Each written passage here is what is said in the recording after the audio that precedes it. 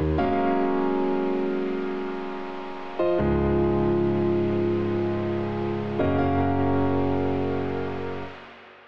everybody. My name is Peter Bond from the 10 Very Big Books podcast, and with me today is Malazan YouTuber Iskar Jarak. Hello.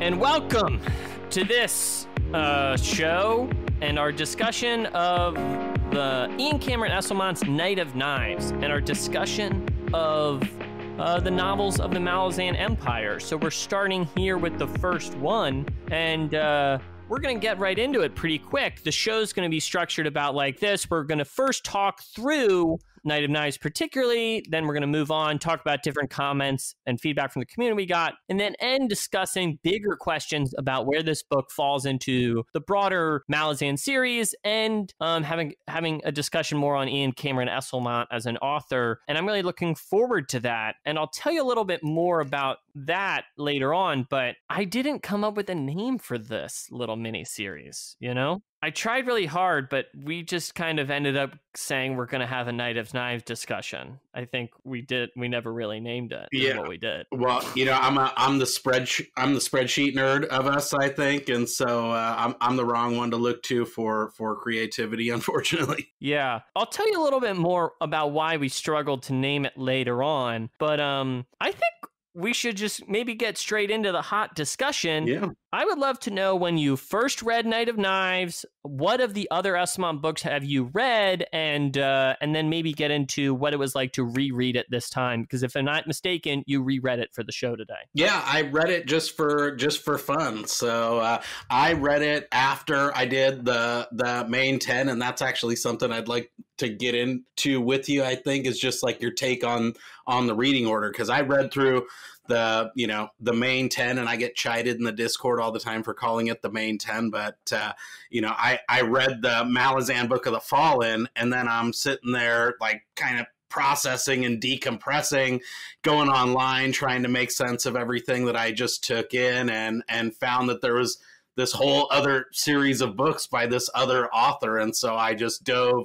straight in, and I went back to back to back with the Ice books, and I loved it. I didn't even realize that, and I actually want to make a video, I think, about just kind of bigging up the Ice books, because I love them so much. I feel like there's a real Ganos Tavor analogy there between like Erickson and Ice, where, you know, even if you listen to the Erickson interviews and stuff, he's always deferring to Ice on, like, you know, his note taking and the details and all of that stuff.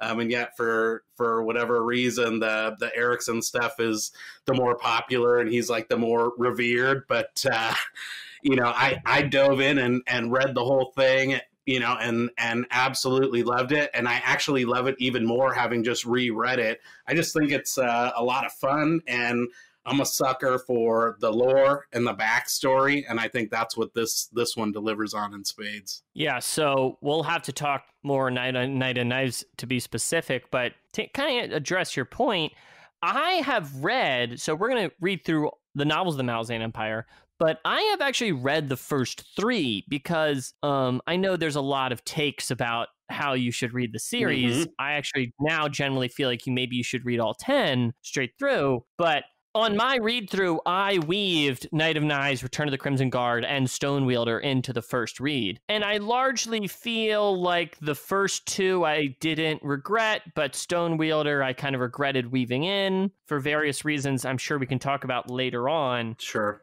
And it's at this point that I did want to note that for this reason, I think it's probably worthwhile to... I don't think we should spoil anything past book 6, right? Okay. Yep. Fair play. I don't think we need to. I don't think we need to, and I think it would be good because I think some people do make that decision. So we may reference some stuff, but I don't think we're going to discuss the whole series in spoilers until we get past that point. Readers know what I'm talking about. Agreed. So that being said, to now address kind of more your point, and then we can get into Knight of Knives specifically. I don't want to say it's a hot take because, you know, I host this Malazan podcast.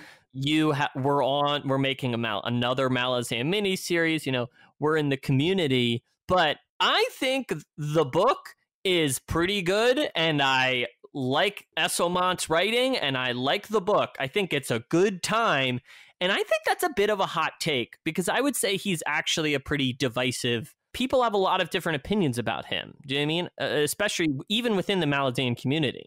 Absolutely. No, I'm like Team Ice, and that's why I want to make this video bigging it up, because I think, you know, it's a lot of fun. And even though I tend to be a purist and think everybody should do it the way I did, which was just to stumble onto the Book of the Fallen and read all 10 at once, I think for folks who struggle or don't know what to expect getting into the Book of the Fallen and just kind of the open-ended nature of it and things like that, you know, this kind of storytelling is actually, I think, a good introduction into the Malazan world, because you're getting a lot of that backstory and lore, and it's kind of a story I think that folks can get their heads wrapped around, and like you said, it's a lot of fun just kind of plot-wise too. Yeah. But these are all kind of big picture. How should we think about the Esselmont books?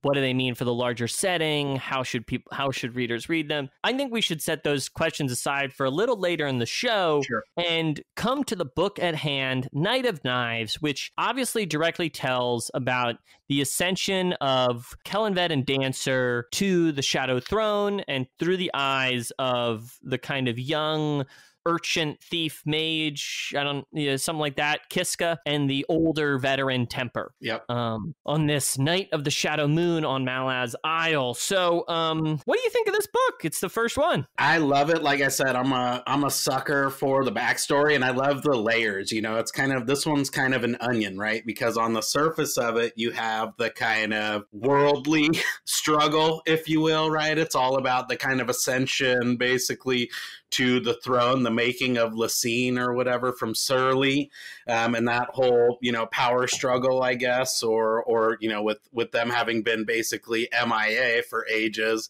and her deciding to take over. But then you have the kind of you know, the Ascendant piece where it's like that second layer where they're really gunning for that bigger prize. But then you kind of have that third, more existential layer, which is the kind of Jenna Storm Riders piece, where they, you know, kind of have made this deal with the devil as well. And so I like it because it has so many different layers, and you're kind of walking through it with these new characters who I actually love both characters. I know Kiska gets she gets for some reason lumped together with Kyle and Crocus, but I really enjoy the character, and I love Temper. Yeah, Kiska, I think, is unfairly dunked on sometimes, but yeah, we could talk about that later. I, too, like the book a good deal. It's short, and it mostly is in, out, doesn't overstay its welcome. It's done, you know? It's a quick, easy, fast read, and it's mostly pretty fun, you know? Yeah. I also largely, it's worth noting, you mentioned the Storm Riders subplot, which I think is pretty spiritual. Yeah. And additionally, I think there's a real element of horror in that subplot, especially when you talk about the man on the boat, or kind of near the epilogue, near the end of the book. And I kind of do think Esselmont does a great job of making some things horrifying, especially the Hounds of Shadow when they later show up. Yeah. Because the Hounds are not always portrayed as terrifying. I think a lot of the times Erickson is more conveying their power. And I feel like Cam is... I might just start calling him Cam. Anyway, I feel like Esselmont is highlighting a kind of different aspect of the Hounds, and I really like that. And I think, I don't know, that's just something that sprung to my mind when you mentioned the Storm Riders. Yeah. But overall, I think it's a really interesting, I don't know if I would say, I feel like the Storm Riders thing is one of the more thoughtful parts of the book. Do you know what I mean? And I feel like a lot of it is...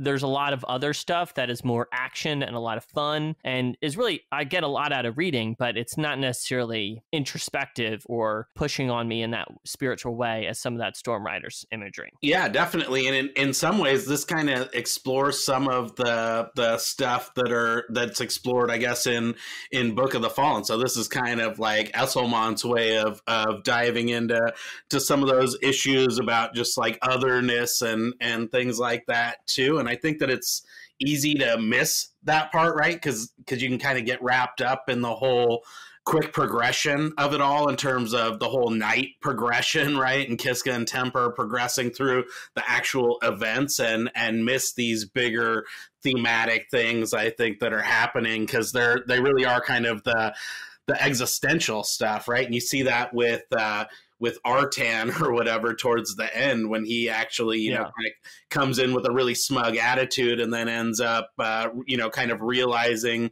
the gravity. And I think that's kind of what you were getting at with the Hounds stuff too, right? Is that Esselmont really uses the Hounds to kind of establish the value of the prize almost, or the magnitude of it, or the gravity of it. And that's pretty cool. I think that's a great point. I want to ask specifically about how you feel about kind of the two central characters of the book. But first, I want to pose you this question. Since Gardens of the Moon, this night is discussed in the series, do you know what I mean? And coming into it, obviously, the impressions the reader has about the mythic, almost mythic quality of this night, you know, and of the legend of it and this ascension kind of hangs over the reader going into it, right? It probably drives their interest in reading the book. And I wonder how you feel the book matches, or do you think it rises to the occasion of meeting this mythic quality of Kellanved, of Dancer, of Surly ascending to being the Empress, of them ascending to the Shadow Throne? Do you know, does it match the stakes of that myth? You know, I love it because, and this is why I don't necessarily get all the kind of Esselmont hate that I've seen online and things like that,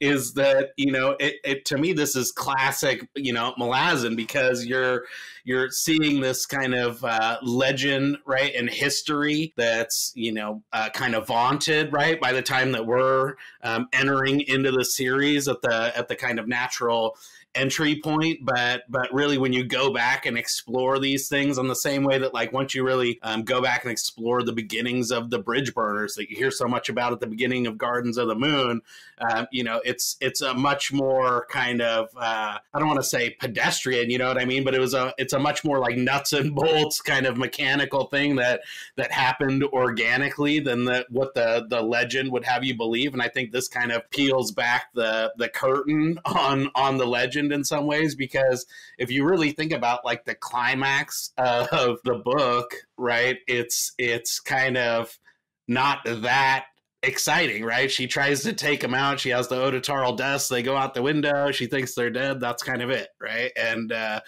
so you kind of see that it really is just more of the, again, with everything with Malazan, I feel like it's all about the journey, not the destination. And everyone's like so overly obsessed with the destination because that's how we've been trained for reading other books. But it's really all the stuff along the way that really made it so juicy. I think you're dead on. I think, I don't know if it's purposeful, but it certainly feels so. And it's definitely deflating the myth of this ascension and of what actually happened on this night. And I think pedestrians, actually, I think that's a great word to describe it. Not that it's boring, but I mean, it's certainly more boring than when these nights are like a legend and it's, you know, the emperor was assassinated and there was, you know, it can all sound such like high melodrama, but it's just kind of more boring than that in a way, you know? Yeah, even the debrief, right? Like Tayshaun's just sitting downstairs, like chilling around the table, and then he like cruises up, checks out what's happening, and goes, "Oh, okay." And they kind of like,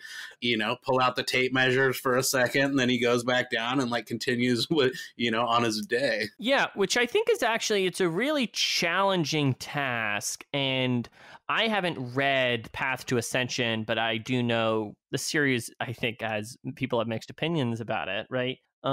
Which they're wrong. I love it. I can't speak to it, but I think there's a real thing that they are pressing on, and that I think is what we're talking about, that the image of Kellanved, especially since we do see Cotillion a fair bit in the main series, the image of Kellanved hangs over as such like a big legend. It like is the ghost that haunts the Empire. Do you know what I mean?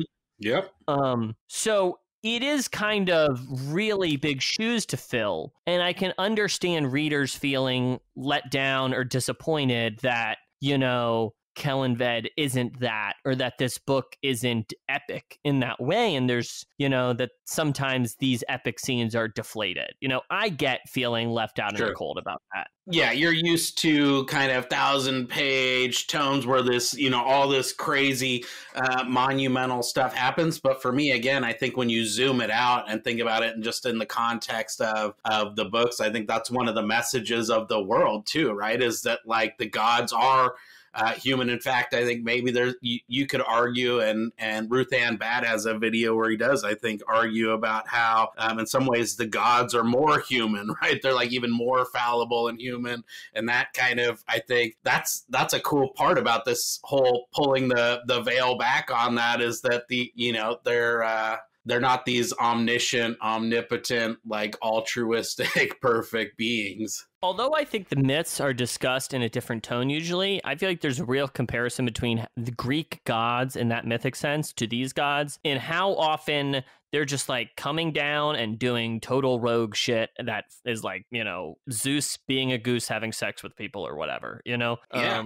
No, I think that's bang on. It's like that's kind of the whole point, and that's like a way that we can investigate our own humanity and stuff. Everybody talks about the empathy and compassion and all that, is like, you're putting yourself in their shoes, definitely, and trying to reverse engineer the motivations. And so I love it because there's so many layers. And I think even just the kind of mundane stuff, like the kind of wink at Temper at the end as he like goes into the house, that's just classic like ego, and that's pure human right there, even as a his last act as a human. Exactly. And I don't, it's fun to joke about it as I did, but I do want to underline, as you're saying, I think there's a really well-written aspect there where I think something I've always loved about it, the setting, is that the gods are often invoking, what it would mean to encounter death in a real way when you talk about Hood, or what it means to, I don't know, I think there's a powerful thematic element that is usually broached when they write about these gods.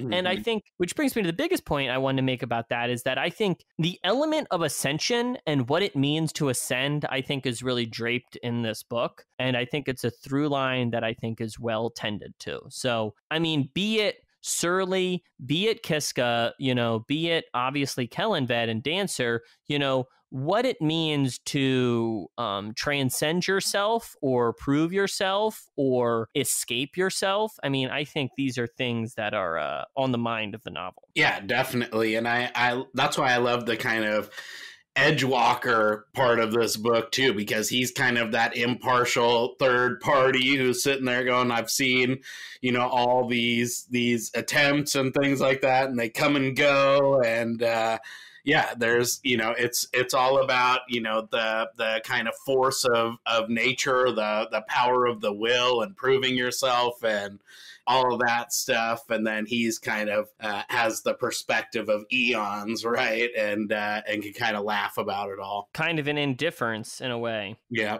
Now, I want to talk about Kiska and Temper, but I did want to just note, I think Edgewalker may be one of my favorite characters in the whole setting. I just feel like he has such big, almost Tom Bombadil energy. I don't know. He's just like, what is he? Who knows? But he hangs out and he talks and has I love him. I love unexplained stuff. So I love Edgewalker. Me too. And, he sees like all this stuff and he's just 100% cold as ice, right? Like former rulers of Shadow who are now chained down. He laughs. He sees, all these people coming to usurp the throne. He's not bothered. And that's why, like, again, coming back to the Storm Riders bit, like that was the one thing that had Edgewalker shook in this book. And I think that that's something that, it's a really minor piece of this book, but it's an important and like significant thing, not just for this book, and honestly, for me, that's one of the biggest enigmas still of the whole series, is the Storm Rider piece. And I forgot how prominent they were in this book, but I love how he's both able to shrug off almost everything, and that scares the crap out of him. Yeah, exactly. So I think I want to move on to the discussing community feedback and everything. I think it'll be a great way to further conversation. But first, let's talk about the two main characters of the book, because as we mentioned, it's kind of focused on such mythic things. So obviously there's this question that looms over it in my mind. This night is about Kellanved and Dancer, right? And about Surly, like the way we know it. And arguably, these people are still the most important aspects of this night. Yet the story is told through the points of view of Kiska and Temper. So to start with Kiska, I wonder what you make of her character, and I wonder if you think her character holds the weight of a novel and holds the weight of being able to frame this story of ascension. That's an interesting question. I think that she definitely lightens the tone in some ways just because she is, I mean, this is Esselmont's Crocus, right? If you think about it, she's a thief. She's a teenager. She's kind of struggling with all this internal, self-confidence, conflicts, being confronted with the reality and all of that stuff.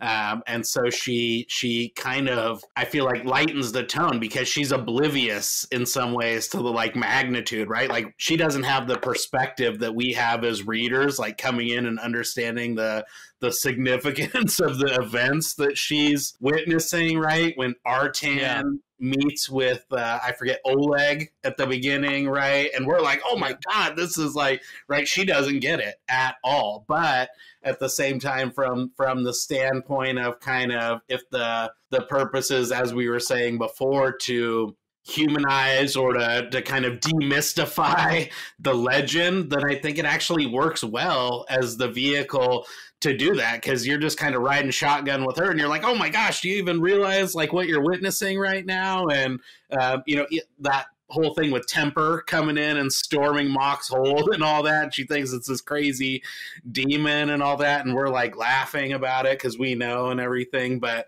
I think it works for that standpoint. It just doesn't work for the people who come in and expect the Esselmont books to be Toll the Hounds or something like that. Yeah, which we can talk more about readers' expectations later. I think that's a really important point. And to me, I like Kiska and all. I enjoy reading her parts of the book. I told you I enjoy the book, but I don't think she's that substantial of a character. And I pretty much feel that way about Temper too.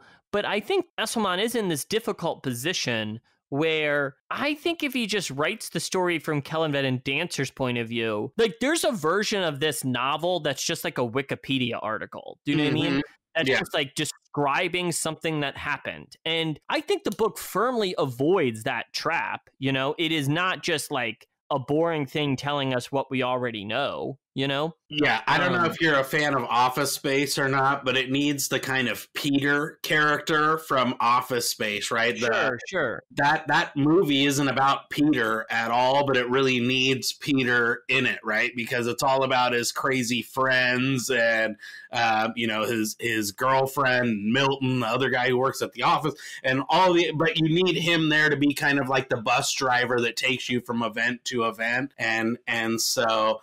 I think she does do that. I'm a sucker for Temper because I'm like that kind of gooey moral center kind of a character, and for me that's kind of Esselmont's Fiddler, and I think he knocked it out of the park. I get the feels for that guy as a middle-aged kind of balding fat white guy. I aspire to be a Temper-like character. No, I totally get that. And I agree. Temper, I think out of the two, I think Temper's probably the more developed character, but I think that's because Esselmont spends more time developing the character, but I like Kiska more. But it's as you're saying, I think you're dead on. They kind of need to drive the bus of the story in a way. Even though their decisions aren't really driving the story, and mostly they usually are making decisions that affect kind of what's going on in the titular Knight of Knives. But I think it kind of needs to be from that outside perspective in a way. So I think they do a good job of that. And I think it makes me more excited, honestly, to read books. And that's something I really liked once you get into discussing later in some of Esselmon's books, characters that are fully his creation and are kind of out from the shadow of something like Kellanved's ascension. Yeah, and I think he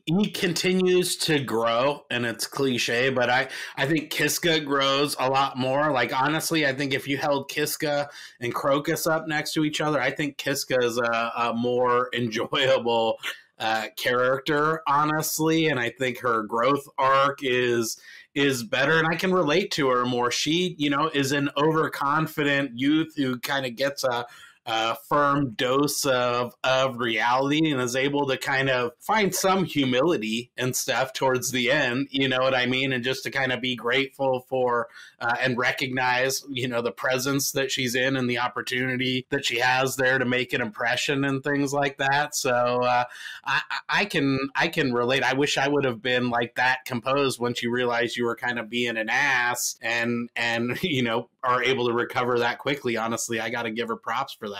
We can't get into it, but I gotta say, Crocus is my favorite character. There's no way Kiska is better than him, and we'll just move right on. I can respect your opinion. I accept your apology.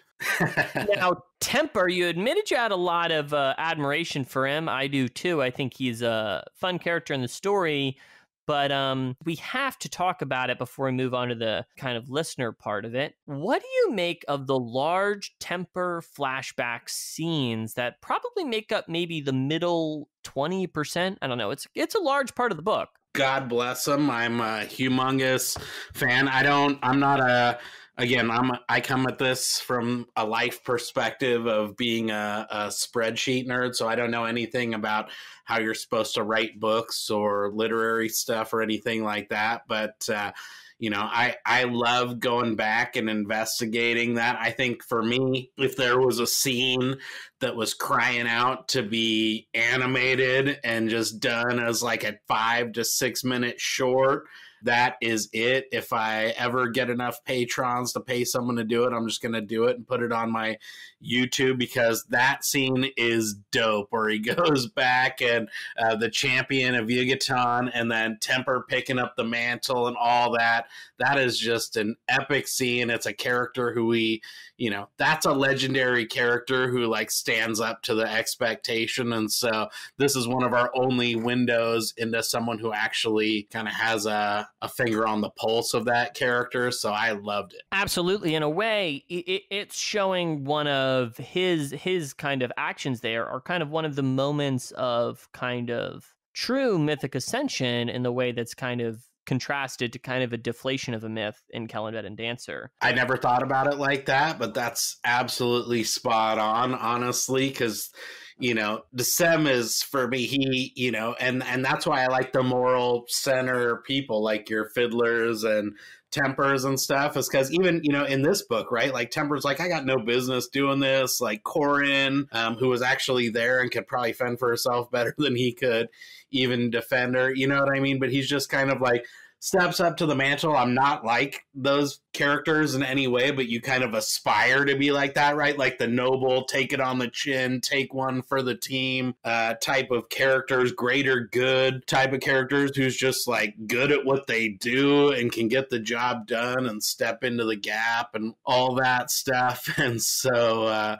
yeah, I'm a sucker for that, and I think you knocked that out of the park. Yeah, I think that sequence is really good, but I am definitely mindful. As I mentioned, I think this book at its worst could be just a Wikipedia article or something, right? And I think there's a version of this Yucatan stuff that, is this just backstory for backstory's sake? Do you know what I mean? Like, I think that's a question that if I really wanted to be, I think at its worst would be what I would accuse it of, right? Mm-hmm. But I do think since it's centered on Temper's character there, and also about Dassem at this moment where he really transcends into legend, right? When at the Battle of Yucatan, I think it really connects thematically to the book. But I'm also aware that it's not really a part of the events of the night. So, yeah, I like the section a lot, but I do wonder about, I don't know, I guess I'm still a little confused about its place in the story outside of that thematic connection and its relationship to Temper's character. But yes, I get that, and I can totally see where you're coming from as somebody who consumes a lot of literature and knows about books and things like that. But don't put the burden of expertise on me, sir. You've read more of these Malazan books than I. But hey, I don't count against the guy for throwing some red meat at the crowd, because honestly, I think, like you said, it's thematically connected and just enjoyable. So for me, I think it was still a W. And that's going to bring me to my final thought before we move on to the listener feedback. Is my concern there about, is this just backstory for backstory's sake, is often snuffed out, because generally I'm having a great time reading this book, especially in the middle section, because I love learning about the Igaton stuff. So whilst I guess I'm still a bit hesitant about that, I still really, the book's fun.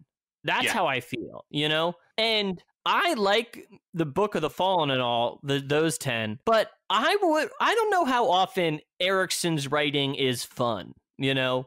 Not always is my answer. Yeah. Even when it's funny or it's action or something, I don't know if I would say it's fun. Do you know what I mean? Yeah. No, and I love this as being both fun and funny. I think there's a lot of humor in this book that maybe he doesn't get credit for as well. I think that, you know, Temper's a funny character. I think there's a lot of funny moments in this book too, but no, I think that these ones read like, you know, these ones lend themselves the most towards adaptation, honestly, right? Because there's a beginning, a middle, and an end to these, and there's a plot progression, and it's fast paced, and so, like you said, it's actually fun. All right, with all of our feelings out of the way, let's move on to respond to some community feedback. We asked people to send in some questions or just their thoughts on Night of Knives from the podcast Twitter and on our both of our Discords and on the subreddit. So we're pulling from a lot of places. I've compiled a lot of lists here. I'm going to start, and then let's just go back and forth answering some questions and pulling out some ones that catch our eye. Awesome. All right.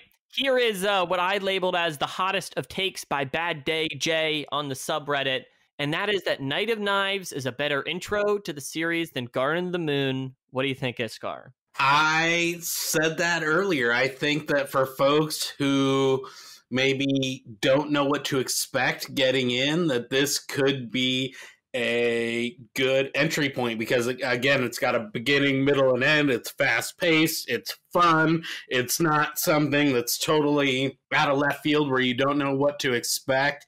The only reason why I would say no is, and I don't know, I'd be curious, because you mixed all these in while you were reading the first time, but the kind of, I forget which one is which, but in this book he goes by Artan, and in Memories of Ice he goes by Arthanos, or vice versa. Wouldn't that be a big spoiler? That's the only thing I worry about.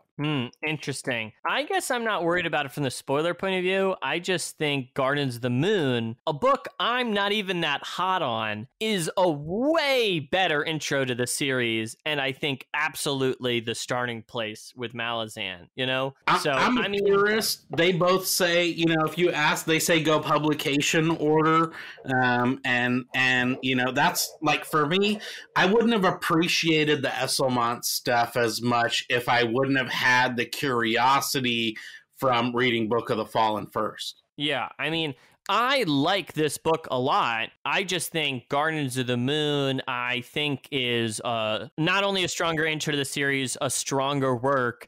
And yeah, I don't know. I have such, that's a whole separate thing. I just have such complicated feelings about that book. And yeah, we'll leave it there. I like Gardens of the Moon, but also some days, you know, I do think it's an interesting introduction to the series. Well, I just, you know, for me, would you, without having read the Gardens of the Moon prologue, would you have the appreciation for even caring about the double cross and things like that in the first place? And so I think they're very much complementary, but I think that there's something to be said for honoring the wishes of the authors themselves. I agree, and I also think there's a real point as you're making out even side of the quality of the books or whatever.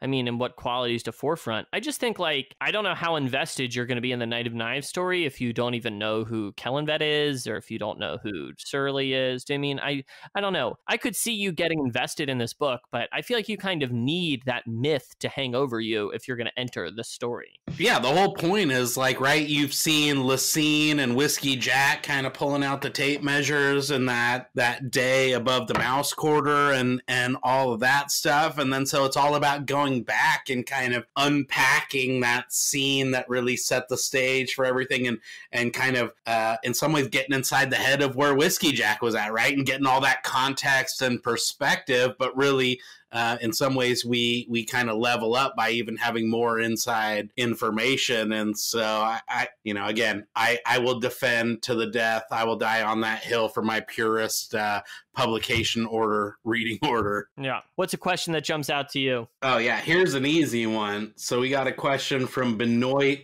Poulin MTL that says, how easy was it for you two to know when Knight of Knives happened regarding Malazan Book of the Fallen timeline? For me, this was 100% premeditated. I went in knowing that I was going to find out backstory, and I think that's kind of the moral of the story with a lot of the Esselmont stuff is like, you know, these are like side branches exploring things that are just barely touched on. And I think in his recent interview, he even said that where he takes little stuff that is kind of just only mentioned in his books, and Esselmont takes that and blows it out and really just builds it out into a three-dimensional model. Yeah, I agree. I fully knew. I was part of the what reading order should you have discussion, so I just kind of knew where we were going when I started it. Here's a comment from Discord user Donal. I'm definitely glad I read Knight of Knives and continued on with the Ice books, but boy, it was a slog to get through.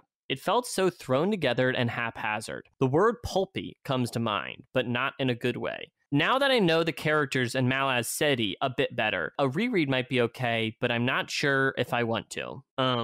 Cold take, what do you think? I feel that. And I get it. You know, for me, I think that if you come into this, that's the downside, right? Because I do think you could go publication order, you read a big chunk of the main Book of the Fallen, and then you come and read some of these books and then go back in and you don't know what to expect because the tone is a lot different. The writing style is a lot different. But for me, I think that I don't know what pulpy means, honestly. No offense to you. That's my lack of vocabulary. But I think that, you'll enjoy it a lot more on a reread, but for me, I felt like he could have gone longer. Like, I feel like Knight of Knives could have been fleshed out into a more like an 800-900 page book, and same thing with all of his books. I kind of wanted more. He does a good job, but he could have been a little bit more generous with the descriptions, maybe, or all the connective tissues and just kind of all that extra superfluous, you know, kind of fatty goodness. Yeah, I get you. I think the book is a good size as it is, and I actually to kind of go against this, although I really get not liking this book. I understand. I feel like it's kind of pulpy, but to me in a good way. Do you know what I mean? I kind of love it for it's just kind of those elements of it. I enjoy having fun in the setting and playing around in this space. I think he does a good job with it. So. Yeah, and I thought it was pretty fast paced. So for me, the slog part is the part that I would take issue with, because again, I think this went pretty quick. I think you could question some of the things that you did about like, where does this flashback belong in this story and things like that, which I think was maybe a bit of a red meat element, but I think it was pretty fast paced at least. Let me I agree. I think it's a pretty quickly paced book. So let me read this. Let me read this Reddit comment, and then I'll hear a question. To go against kind of what I said. The biggest flaw of the book. Oh, this is from Reddit user Redemption Yland. The biggest flaw of the book is how the flashback, Dassam stuff in the middle, is so good compared to the main story. The two main characters are fine, but I expected something more like Path to Ascendancy for the main narrative, and that's definitely not what we got. I'm a little disappointed now, though, that we did get better stories with Kellanved and Dancer at the center, despite the slight decline in quality for each of those. So the existence of those books helped me appreciate Night of Knives as the fun little horror adventure it is. I agree. Fun little horror adventure could be, I think, is a great description. Learn about this mythic knight. But it's interesting that he thinks the Dassam stuff's the strongest stuff in the book, which I think it's the part that leaves the biggest impression on me. But I don't think it's stronger than, I don't know. I wouldn't call it the strongest part. No, I honestly, God bless this commenter, because I can totally relate. And I think that it says more about who we are as readers coming into this, right? Because that's the area that we care about, right? And in some ways, and in my Discord, this is a hot subject of debate, right? Is like, and I put out a video about Lacine and how she maybe could have approached the whole thing in a better way that wouldn't have led to this whole catastrophe. But, and people were like, no, Dassam was the rightful heir and could have taken it down. And I think that's just an area that we care about, right? And this kind of reinforces that whole thing that we get through the first maybe three, and I think we talked about this even in our House of Chains, or maybe our Memories of Ice spoiler cast that we did, where, we talked about the kind of whole first three books building Lacine up as this villain, and then you slowly start to chip away at that. But for us as readers, by the time you get the full story, it's already too late in a lot of ways. But I think this is kind of symptomatic of that, right? Is that we really see Dassam as that good character, that moral character, as the better one to have taken things over, and maybe that's why we think this was the better part. It was just the juicier part because it was the part we already had a vested interest in before we even opened up the book. I agree. I think it's the juicier part, not necessarily the better part. What's a question stands out to you? I like the stuff about well, let me look at this one, because actually I think Fid the Other has a good question, which says, how do you guys feel about the change of narrative pace? Night of Knives basically takes place during one long day in the Malazan world, which is a far cry from the main books, quote unquote. He didn't put the quotes, or she, but they say where the paragraphs can span days, weeks, and possibly months at times. Did you find the more grounded style refreshing? Personally, I really enjoyed getting to see the world of Malaz from a more banal point of view. And I think that is a really interesting point and a beautifully written question as well. But, you're often dealing in the Book of the Fallen with long time. And I think Erickson just had a big, long essay about time in the world. And so it is a big change of pace, and that's what makes it fun for me, right? Is it like you're just kind of riding shotgun through this one kind of wild and crazy night, and that's what makes it so easy to read. I mean, you could pick up this book and read it in a day if you wanted to, and it would be a blast, and then you could come back and read it again and again. So I think it kind of has that nice hybrid mix of like being a Book of the Fallen book that has revisitable qualities, if that's a word, but also being fast-paced enough just to be a fun night, wild ride, riding shotgun. I agree. I think it's a pro. I mean, the fact that it's kind of about the momentum of one night, I think is a strong element of the book. And if anything, that's one of those things that makes me question about the Temper flashback, because it makes me feel like part of the story is about the rapid fire action of the night. But that's just a little hesitation. But here's a question from Hip Katie. She asked us, what do we think about the weather on Malaz Island? And I got to tell you, I think it's cold, rainy, and miserable. And I think it's all part of the harbor. Like, I don't know. I feel like it being near the ocean, and maybe it's just because I'm reading Midnight Tides now, I feel like Esselmont's drawing on a lot of sea imagery. Yeah, I went to Marbella once, and I kind of get those vibes where it's like just muggy harbor town, that kind of thing. And so for me, I don't do good in the heat. I wouldn't be a Malazan. I'd be out kind of venturing and seeing what I could explore. So Captain Britain asks, what did you think about the presentation of characters you recognized? Did they line up with your previous impressions of them?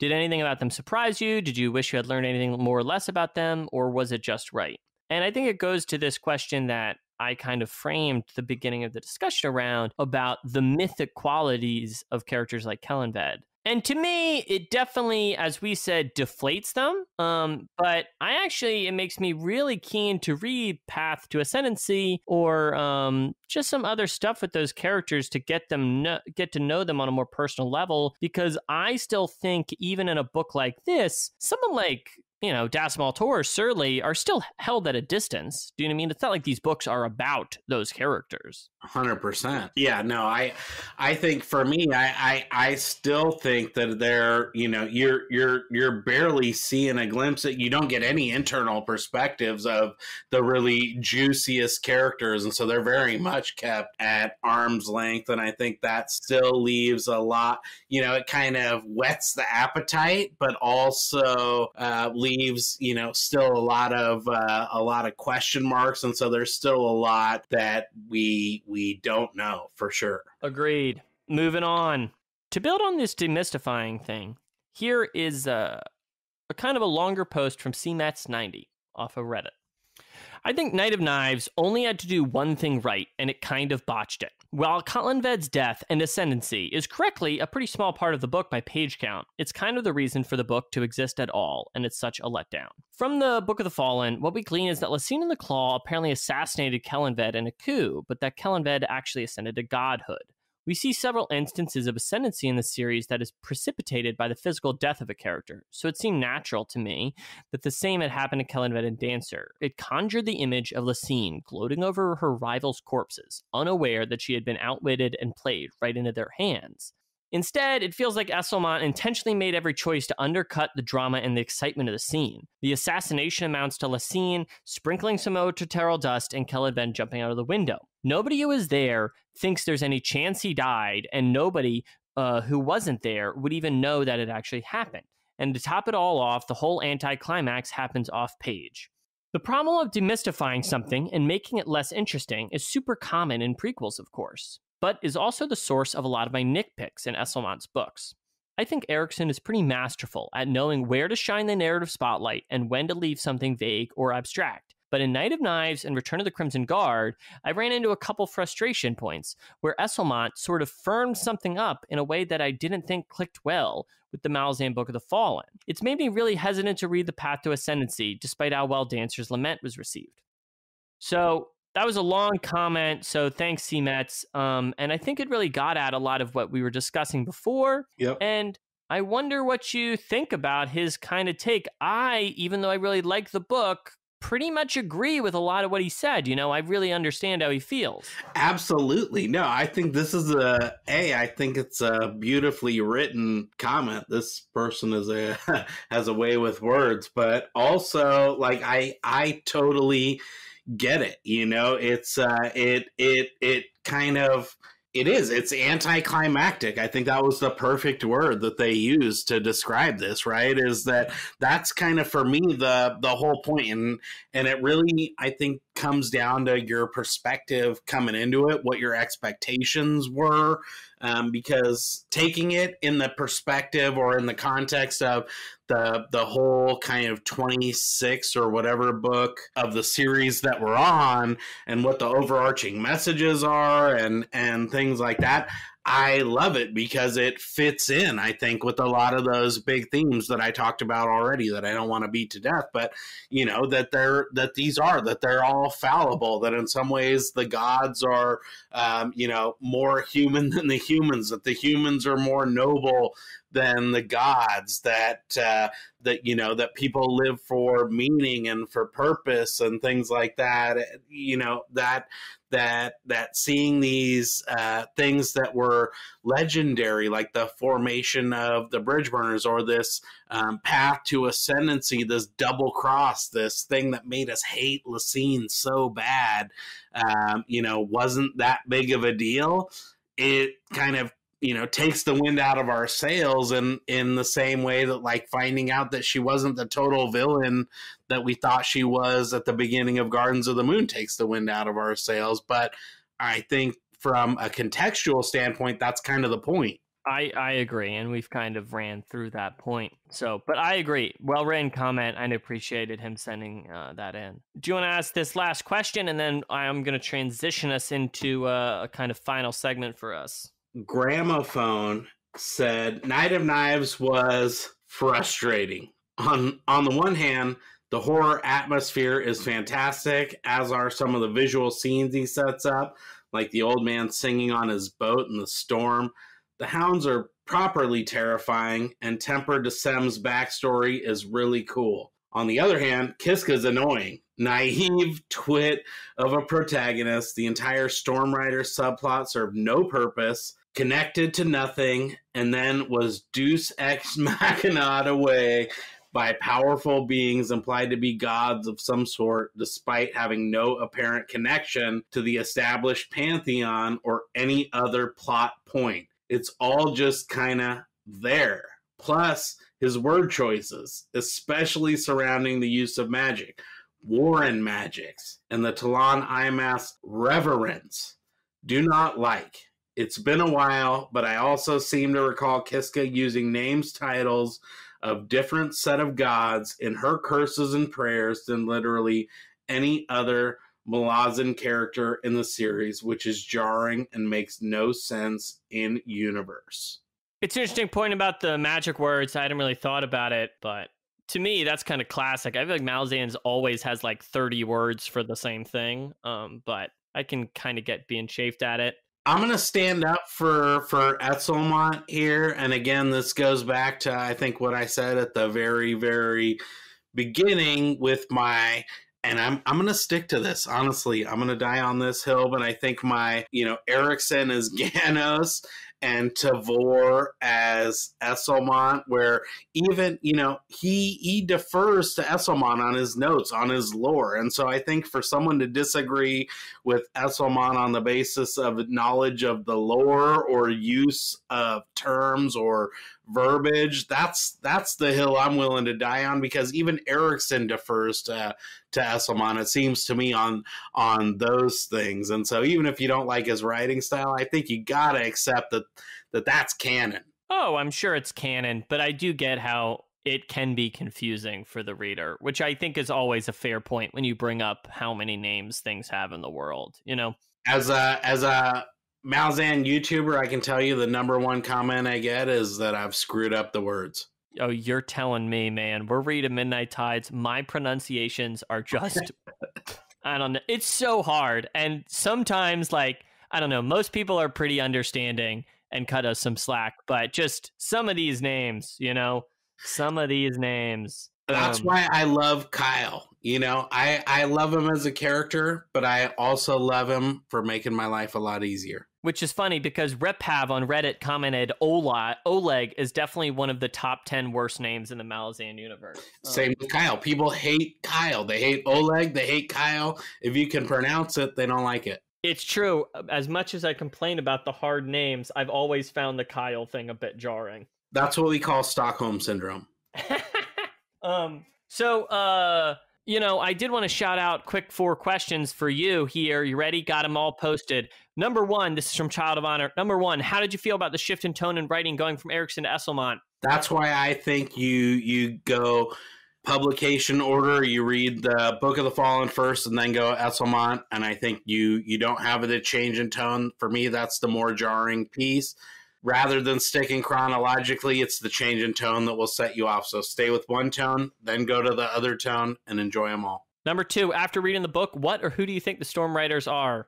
God bless. I don't know. If you find out, email me. Number 3, do you feel like you have more of a grasp on some of the sideline characters in the main stories like Tayshrin and Laseen? Absolutely. I think this book does a awesome job of putting Tayshrin in particular into perspective, right? You get his same smugness and you get a little bit of his kind of overarching goals or his commitment to the greater good.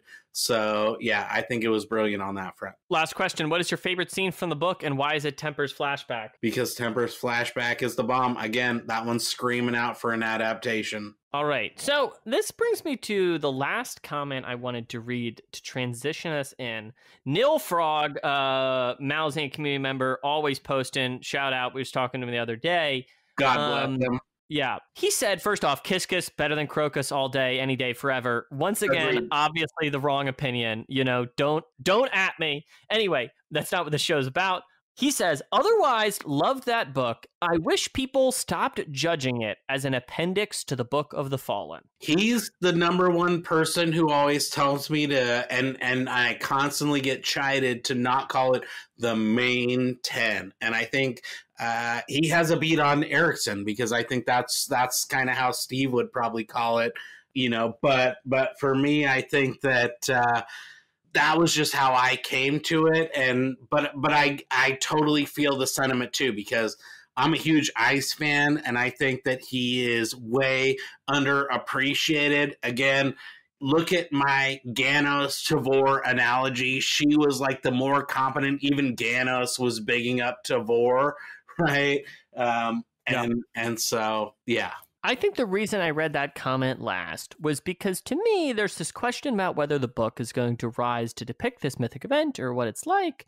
But when we're going to talk about Esselmont, I think fundamentally the question that hangs over his work are how to define them in relationship to Erickson's work and what they really mean, you know? And to clarify what I mean, obviously, and I think this is the feeling a lot of people have, is that they are secondary.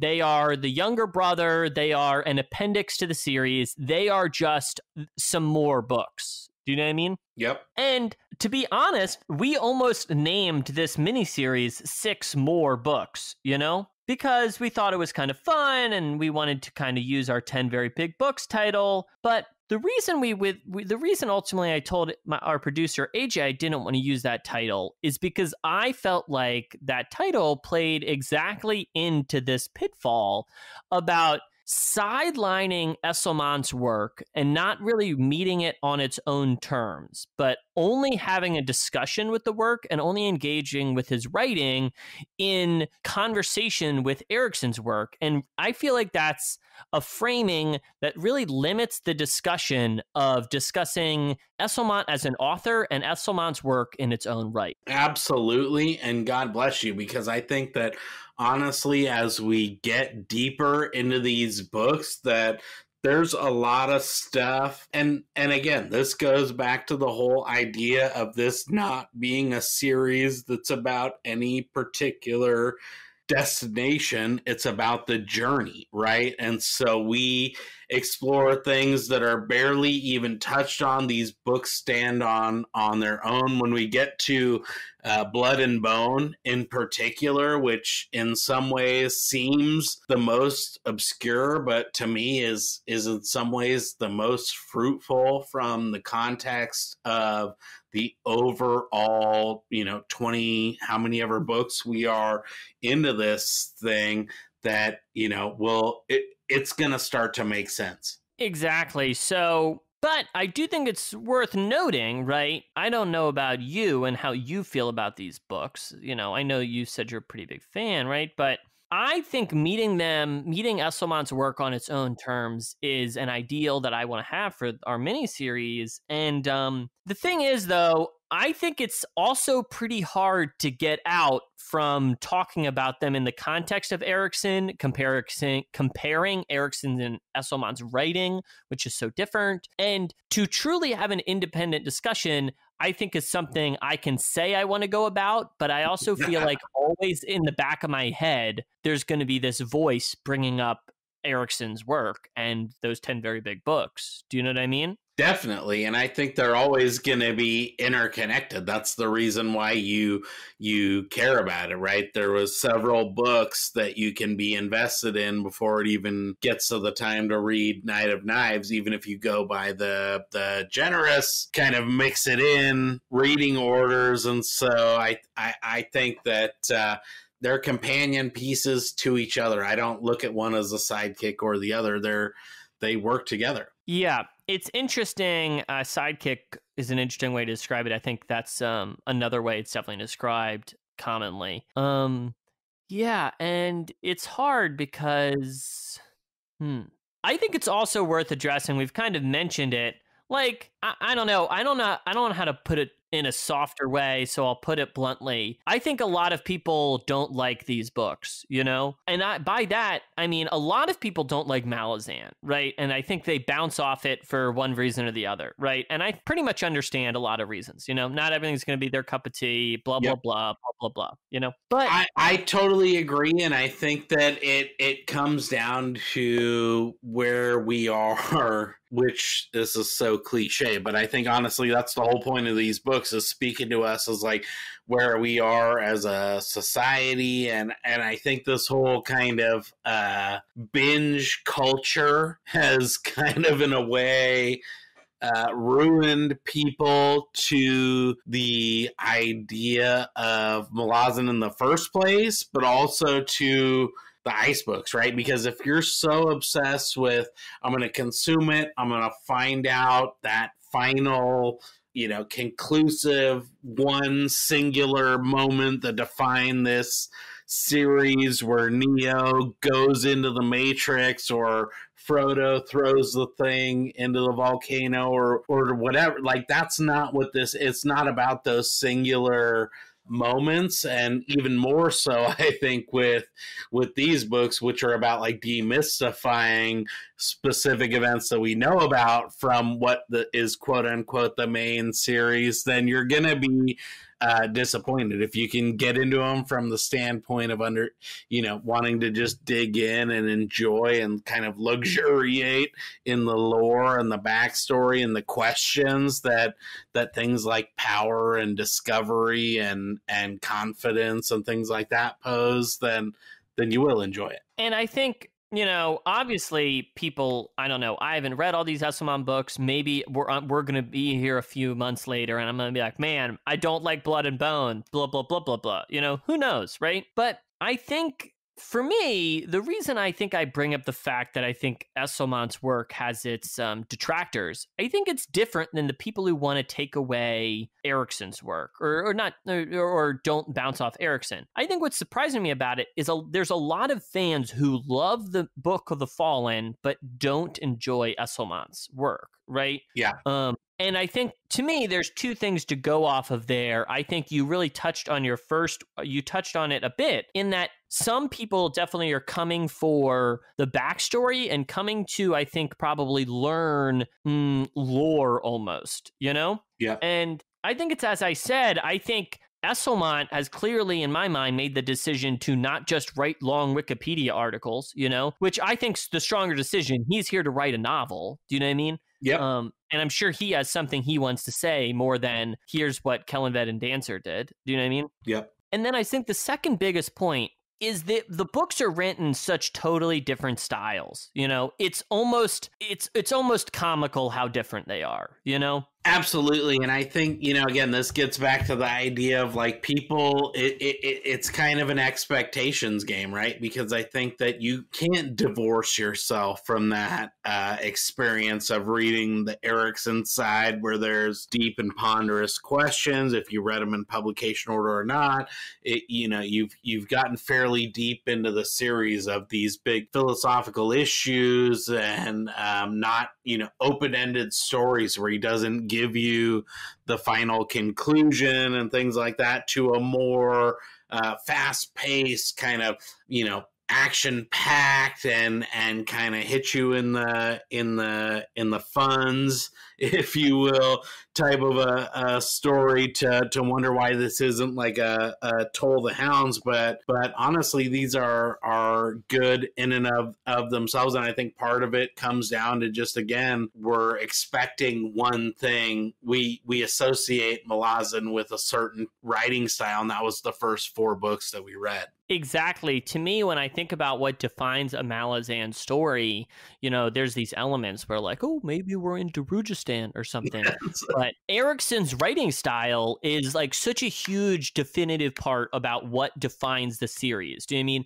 The series has such a distinct style that you know it by how it's written, right? It's like, it's very unique to the genre in a way. And I think, therefore, when you enter a different style, like even if Asselmont was writing any different way, I just think reading the same setting in a different style is an adjustment you have to make and come to terms with. And I think either you're going to bounce off it or you're going to enter and read Asselmont's work in a different way than you read Ericsson's. And that's all to say, I kind of understand why people bounce off it if they're expecting Toll the Hounds. Yep. Return of the Crimson Guard, Night of the Knives, these are very different books than something like Dust of Dreams. Do you know what I mean? Like, especially those later entries in the Book of the Fallen. Yep. There's just a real contrast in the stylistic approaches the two authors are taking. So I think that's something I'm really keeping my eye on, and I think it's something I really look forward to discussing with you as we get further along in this series, in discussing this fundamental question about where does Asselmont's work fall, and how can you have this discussion in an independent sense? Yeah, and I think that he'll time will be his friend on that front, because I think that they're good books. You know what I mean? People who give them a chance and read them, I think, will enjoy them. Even The Path to Ascendancy, which he got a lot of flack for, I enjoyed the first couple books. I enjoyed Kellanved's Reach, and I think time's going to be his friend. I think the community, a lot of opinions, like people like the first one, but they feel like it gets a little worse. I don't know. I feel like that's what a lot of people say, but not 100%. I think he did a good job. My biggest critique is the same thing I could throw in about all these books, which is that he could have fleshed them out even more and had even chunkier books. I get why people don't like them, but I think that's mostly, again, rooted in how they're approaching them. Yeah, but we can all sort that out later on. So, any closing thoughts about Night of Knives, where this book falls in the greater Malazan pantheon, or any closing comments on this book? Absolutely love the book. I think it's a lot of fun. I'm a sucker for the lore and the backstory, and I think that this is really contextually an awesome entry, because it fits right in with the theme of this idea that the gods are more human than us, right? And that and you get to see that firsthand. You get to see empresses as fallible humans. You get to see gods created from, again, fallible, egotistical human beings. You get to see those moral center characters. It's fun. It's fast paced. I think that for me, it's right up there. I feel about the same way. I've expressed my opinion throughout the show. I think it's a lot of fun. And if anything, I'm kind of glad it's not as mythic as I once thought it was. And I think I'm kind of glad that there's been a few years between I first read the first 3 of these Asselmont books. So I think it kind of gave me perspective in how I want to think about approaching reading these novels of the Malazan Empire and talking with you about them. So thanks for making the show today. Hey, thank you so much. And if anybody has any theories about those Storm Riders, I am all ears. Yeah, me too. And that brings me to my final point, and I wanted to clarify how we're going to roll out this mini-series. So I think the plan is, as of now, in December 2020, subject to change, we're having some original art done up for the mini-series, and we're going to try and release shows between me and Iskar discussing the novels of the Malazan Empire throughout most of 2021, hopefully every 2 or 3 months.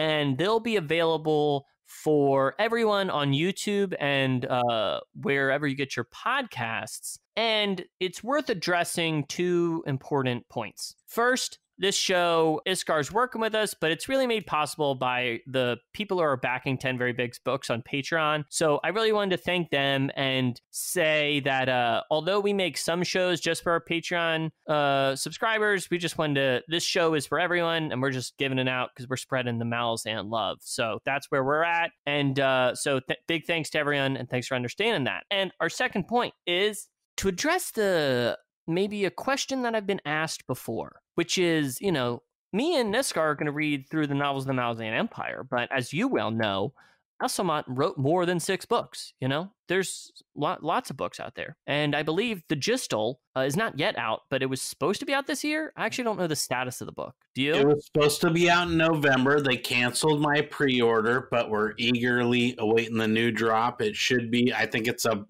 backlog, and we should get it soon. I'm hoping it can get out. I know a lot of people are looking forward to that. But to get the question I was getting at is, you know, what about all these other books? The 10 Very Big Books podcast is going through all 10, and we go through them pretty slowly because we read through them. It takes a few months. But obviously, me and Iskar discussed this whole book in one episode. So at the end of these 6 books, maybe it's going to be about a year from now. Maybe we'll read some more Asselmont books. I don't know. I don't know what's happening with the other Malazan books. It's a big to be determined. So that's the status of everything. In 2021, look for new Asselmont read-throughs about every 2 or 3 months. That's right. Let's get it. And let us know what you think of the show. Leave a comment, tweet at us, send us an email, and we hope everyone's staying safe this year. And here's to 2021. Bye-bye. Thanks so much.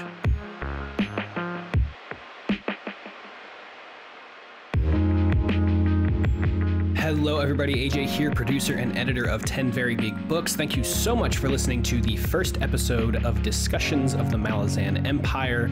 Special shout out as well to Iskar Jarak for agreeing to come on the show and co-host it with Peter. It's always a joy to have him. You can check out Iskar on YouTube, youtube.com/IskarJarak. He also has a Discord server, subreddit, Facebook page, Patreon, and merch store, all of which will be linked in the show notes. If you'd like to join 10 Very Big Books Discord, you can head on over to bit.ly/VBB Discord. That's capital V, capital B, capital B, capital D, Discord. That link will also be in the show notes, along with links to our Patreon, patreon.com/10 Very Big Books, if you'd like to support the show there. Like Peter said, this series is made possible by our wonderful patrons, so thank you all so much for allowing us to do more and continue to grow this show into the new year. And of course, I want to thank my good friend Bauchelain for allowing us to use his song Winter off of his new release Demos and Singles 2016 to 2020. You can follow him on Twitter at Brendan Bigley and check out his podcast that I also produce over on intothecast.online. And finally, a huge, humongous, gigantic thanks to our resident Phantom of the Opera scholar, Scout Wilkinson, for making our absolutely incredible episode art. You can check out more of her work on Twitter at HumbleGoat and on her coffee page, ko-fi.com/HumbleGoat. All of those links will be in the show notes, of course, and Pete and Iskar will be back in a couple of months with the next discussions of the Malazan Empire, where they'll be talking about Return of the Crimson Guard by Ian Cameron Asselmont. I'll talk to you then, and thank you so much for listening.